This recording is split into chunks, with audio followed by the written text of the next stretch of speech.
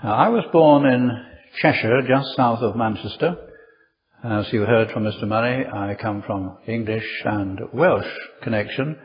My father's side were Welsh. My parents were English-speaking, but my father's parents were Welsh-speaking. I was brought up by loving parents, but they weren't Christians, and we never had family worship, and we virtually never went to church. However, in the goodness of God, somehow I made it my practice as a young child to pray, usually every night. I believe I left off for some years as an early teenager, but went back to the practice. So I was never an atheist. Things began to be important for me in a spiritual sense when I went to university. The only thing I ever wanted to do was to be a teacher. So I went to university. Newcastle on Tyne was part of Durham University, and I took a degree in Latin and Greek. I wanted to teach those two languages. In the first term of the first year, who did I meet but a young Welsh boy from South Wales who was the son of an evangelical minister and who was himself a minister.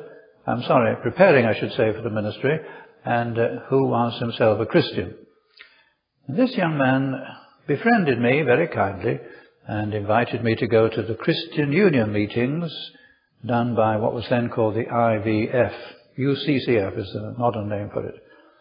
Now these were good meetings, and the gospel was being taught and preached in these meetings, and I had attended a Methodist church for a few years in Sale, Cheshire, where I come from, but there was no gospel there at all. So the influence of this Welsh boy was very important in my life.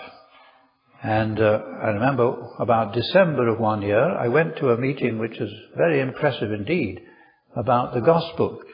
And I took from the meeting a little free John's Gospel, which they were giving out to visitors like me. And late in December, God began to deal with me in a way that I began to be conscious of. You know, it's hard to express this in adequate language, but I knew about the end of December, and the year was 1957, quite a while ago. I knew that God was beginning to do something in my life. And I testify against myself when I say, I didn't welcome it. I didn't want it.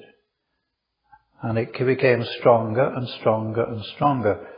And so, after a foolish night out one day, on a Saturday night, I believe, I took out this John's Gospel, and I think from memory, I pretty well read it all through from start to finish. And it must have had an effect upon my mind. Well, we turned from December of 1957 to January of the next year, and what happened next was I began to come under real conviction of sin. I didn't know what it was, but I felt absolutely miserable. And I came to the point in which, in a lecture being given one day at university, I just could not concentrate on what was being said. So I more or less said to God, I'll do anything to get peace. And I don't know how it happened, but words of the Bible came to my mind. Now, I didn't know the Bible, but these words came to my memory from some source. And the words were these: all things work together for good to them that love God. And I said, well, if that's the case, then I must sort out my life. So I got rid of some friends that were no good to me, and I wrote one or two letters to say, goodbye, we're finished, and I stopped going to certain places that were not helpful. And I began to go to Christian Union meetings at the university, and by the end of January of that year, I believe I came to faith in Christ. Not without tears. It was a very difficult experience. It really was like being pulled, from one's previous style of life into a new world altogether. So at the end of January, I took the train and went home to Manchester, where my parents were living, where I was brought up. And I remember an interview with my dear father, not an easy one. I said to him, "Father, I've become a real Christian." "Oh," my father said, he was a very kind man. "Oh," said my father, "it'll pass off, like everything else, just a phase." I knew very well nothing would take that away from me. I knew it was forever. I don't know how I knew, but I did. So I said to him, "Father, would you mind if I read the Bible in the family to you and to Mother and to my sister?" My sister Anne was 6 years younger than me. I was born just before the Second World War, and she was born toward the end of it. "No," said my father, "you read the Bible to us, that's fine." He was a very nice person. He wasn't a Christian, didn't pretend to be, didn't go to church, but he allowed me to read the Bible, and I did all I could to get my family to a good church. Mother came first, and after a few years she was converted. She was a devout sort of person. And then my sister. I never forget this one. She was at the stage of being a middle teenager, say 15, 16, and she was beginning to like the things that I had liked before my conversion. And it was a Saturday night, and she was going to go to the dance in Manchester. The dance. That was the big enjoyment, the dance. She was all done up for it as girls can be. So I said, "Anne, the taxi's coming soon, isn't it?" "Yes," she said, "I'm waiting for the taxi to take me there." I said, "There's nothing in these things, I've tried them and it's a dead loss." She didn't like that. So the taxi came and she jumped into the taxi and she went all the way to Manchester, 6 miles. And then, to my surprise, she came back quite early that night. And I could see on her face it hadn't been very exciting. So I saw my golden moment. "Sit here," Anna said, "beside the fire. I'll make you tea and toast." Now that's my formula for happiness, tea and toast. So the tea and the toast were being prepared and she sat there obviously glum. I said, "Wasn't I right now? There's nothing in this silly nonsense, worldly dancing. Christ is the main thing. You've got to get him." She began to cry. Tears ran down her face. So I enjoyed the tea and toast that day very much, I can tell you. And she came to faith in Christ, and she married a very fine Christian man some years later. I'm jumping ahead a little here. And the two of them went to Turkey and were missionaries in Turkey for a number of years. There were about half a dozen Christians in Turkey at that time, because it's very much a Muslim society. But I'm told today there are some hundreds of Christians in Turkey, and the gospel is making some progress. She has been blessed with 3 children, all grown up now, of course, and by the grace of God, they're all professing faith in Christ. And they're getting grandchildren, and they are now professing. And I heard just the other day that one of the grandchildren of my daughter wants to go in for the ministry of the Reformed faith. I was deeply thankful to God. What a privilege. Well, now back to myself. When my sister was converted, she and I were working now on our father. Now, my father was a clever man, but he never had opportunity to study when he was young. He had to leave school about the age of 14 to clean locomotive boilers. These are the old steam engines that went puffing out steam as they went down the track. His duty was to clean inside them. Not a very edifying task, I wouldn't think. So he could have gone to university, but didn't have the opportunity. As so many of that generation, of Highland people as well as Welsh and English people, just never had the chance. They had no money.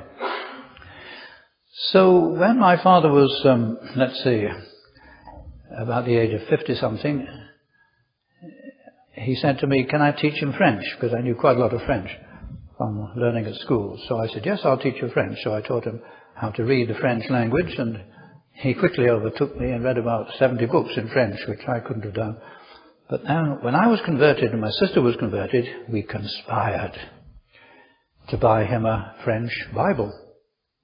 And my sister did something I didn't dare do. You see, girls can get away with things where their fathers or sons can't get away with. My sister once said to my father, she said, "Father, you used to be a reader. You used to read all manner of books. But now," she said, "that horrible black box," meaning the television, it was there in black and white, of course, there was no colour television, "that horrible black box is in the house," she said to my father, "Throw it out, Father, and start back on your books." I wouldn't have dared to say that to my father. Being a girl, she got away with it, and the black box was put at the roadside, and it was thrown out. That was the end of that. And he started to read again. So my sister and I bought my father this French Bible. And he read it and read it and read it and read it till the back fell off it. And then we got him into a good church, not so far away. But the crucial time was a little bit later. I'll come back to the intervening things, but jumping ahead a little bit now. When I was married, we managed to have our honeymoon in Inverness. And when we were there, my parents took a cottage, and we skillfully managed to get my father and mother to come to hear Mr. Donald MacDonald, Greyfriars. And my father had never heard preaching like that in his life. And then we got him down to Edinburgh, St. Columba's. Professor Collins was preaching then, and again, he'd never heard preaching like that. He was deeply impressed by these preachers in the Free Church of Scotland. And following up the story of my father, he was converted somewhat toward the end of his life. And he took a stroke latterly before he died, and he was in the hospital in Wythenshawe, Manchester, a huge hospital. As you can imagine, Manchester's such a big place, and my wife and little girl, I'll come back to the intervening bits in a minute, my wife and little girl stood round the bed and spoke to Father, and I said to him, "Father, I'm going to ask you a question, not now as a son, but as a minister," because I was then a minister. I said, "Father, are you trusting in Jesus Christ as you leave this world?" Now, he couldn't speak with a stroke, but he could hear, and so he nodded. I said, "I'm going to repeat the question. Are you trusting in nothing but Christ as you leave this world?" Nodded. Then I said to him, in that case, Father, it won't be long before you and I are together in heaven." Tears ran down his face. That's the last I saw of him. I believe he died a godly man.